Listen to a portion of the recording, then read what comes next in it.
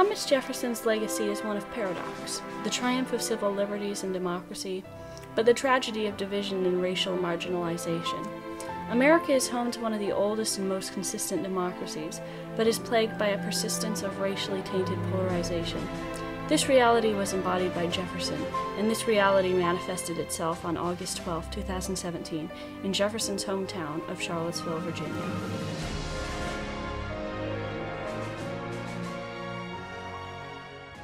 Thomas Jefferson was born in 1743 to Peter Jefferson and Jane Randolph in colonial Virginia. Jefferson deeply admired his father, who grew from a surveyor to a planter through his hard work. Perhaps because of his upbringing and education next to dissolute and unproductive classmates who simply inherited their power and wealth, Jefferson loathed the aristocracy. 10 years before Jefferson's birth, the Molasses Act was passed by Britain, marking the onset of British tyrannical rule over the colonies. After the French and Indian War, British despotism redoubled, as Jefferson ascended to prominence as a skillful writer. Jefferson began secretly favoring independence in June 1775, far before the American public was ready to contemplate secession. When Richard Henry Lee of Virginia finally proposed independence in June 1776, Jefferson's distinguished talent as a writer meant he was chosen to draft their Declaration of Independence. Jefferson rose to the task magnificently. He drew his ideas from Enlightenment ideals, John Locke's concept of the social contract, and from English Whigs' anti-authoritarian values. Jefferson took the ideas and magnified them. We hold these truths to be self-evident that all men are created equal, that they are endowed by their Creator with certain unalienable rights, that among these are life, liberty, and the pursuit of happiness. Jefferson's ideals defined a nation without precedent, a nation that created an epoch whose influence rippled far beyond the establishment of an independent nation, a nation that held the promise of individual rights and democracy. After the war had been fought and won, Jefferson turned his attentions to Virginia's legislature. Jefferson believed that one of the most crucial steps in sustaining republicanism was providing for wider education. Enlighten the people generally, and tyranny and oppressions of body and mind will vanish like evil spirits at the dawn of day. He drafted a bill to provide free public education for all white children in Virginia. However, the measure eventually failed. Jefferson charged the wealthy class with an unwillingness to incur the expense of educating the poor. Educate and inform the whole mass of the people. They are the only sure reliance for the preservation of our liberty. Much later in his life, after his retirement, Jefferson founded the University of Virginia, explaining that this institution will be based on the illimitable freedom of the human mind. For here we are not afraid to follow the truth wherever it may lead, nor to tolerate any error so long as reason is left to combat it. The university broke radically from tradition by establishing itself as the first secular university in America. Even more important than education, Jefferson believed land reform was the most crucial defense against tyranny. Jefferson scrutinized Britain's imperial policies endlessly, concluding that an aristocracy of wealth was of more harm and danger than benefit to society. Jefferson was convinced that aristocracy was eminently shackled to land ownership. Jefferson argued that a society composed of economic equals was the best way of realizing republicanism that was to the good fortune and happiness of all its participants. He believed that the living should not be imprisoned in the traditions of the dead, and he understood that only the abolition of old and conventional land ownership laws could overthrow the aristocracy and redistribute the political power in the state. I would rather be exposed to the inconveniences attending too much liberty than those attending too small a degree of it. Jefferson championed liberty and equality and criticized the aristocracy, but the freedom-loving planter was, in fact, a part of this privileged elite. I have sworn before the altar of God eternal hostility against every form of tyranny over the mind of man. This quote, inscribed in the rotunda of the Jefferson Memorial, captures the memory of Jefferson as the founding father of individual rights. Yet this forefather of justice and independence bought, sold, and owned other human beings. Jefferson was not immune to the hypocrisy of his arguments against the ruling class, and realized that, in holding slaves, he was imitating their shortcomings. Jefferson's original declaration contained a passage attacking the king over slavery, condemning it as a violation of the sacred natural rights of people. Although Jefferson did consistently oppose slavery, he accepted conventional racial stereotypes that African Americans were inferior to whites on the whole.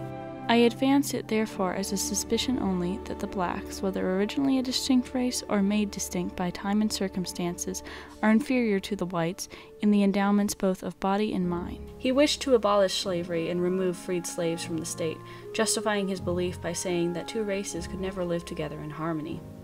Jefferson also believed that slavery hurt poor white people, and that the abolition of slavery would weaken the aristocracy.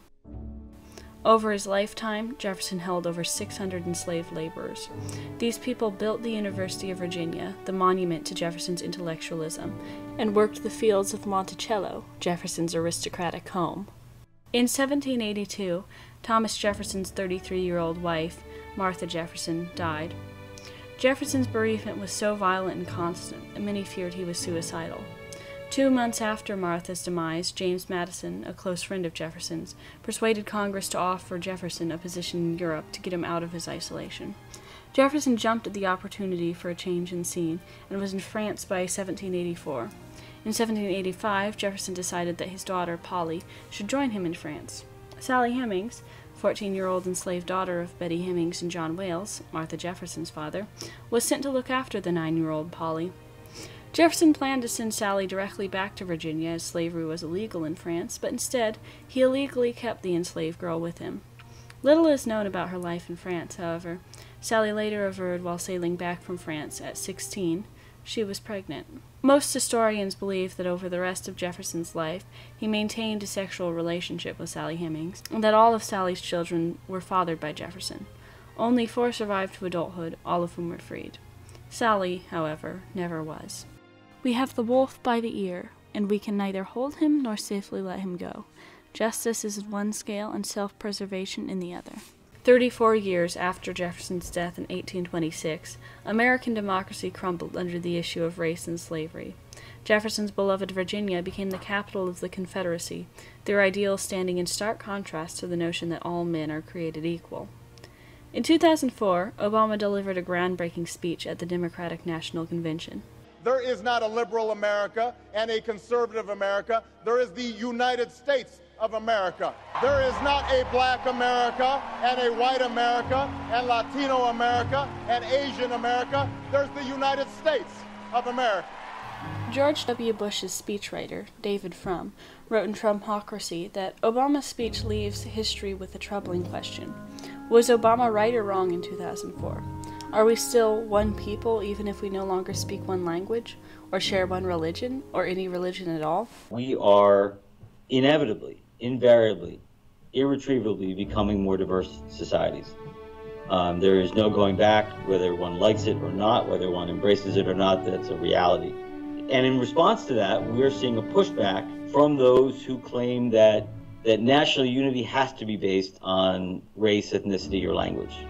Political scientist Daniela Allen asserted that the simple fact of the matter is that the world has never built a multi-ethnic democracy in which no particular ethnic group is in the majority and where political equality, social equality, and economies that empower all have been achieved. This is the challenge of American exceptionalism, to create a truly diverse, truly democratic society.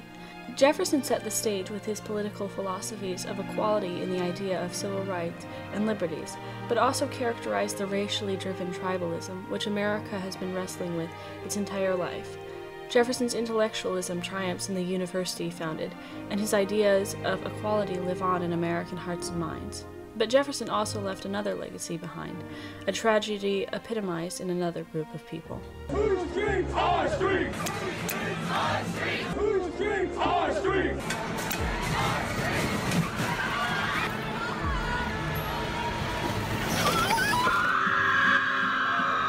We hold these truths to be self-evident, that all men are created equal. When senseless acts of tragedy remind us that nothing here is promised. We're showing to this parasitic class of anti-white vermin that this is our country. This is my town! We did not want the mother here! This country was built by our forefathers, it's sustained by us. History remembers we lived through times when hate and fear seemed stronger. And now we got bodies on the ground. We rise and fall and light from dying embers, remembrances that hope and love last longer.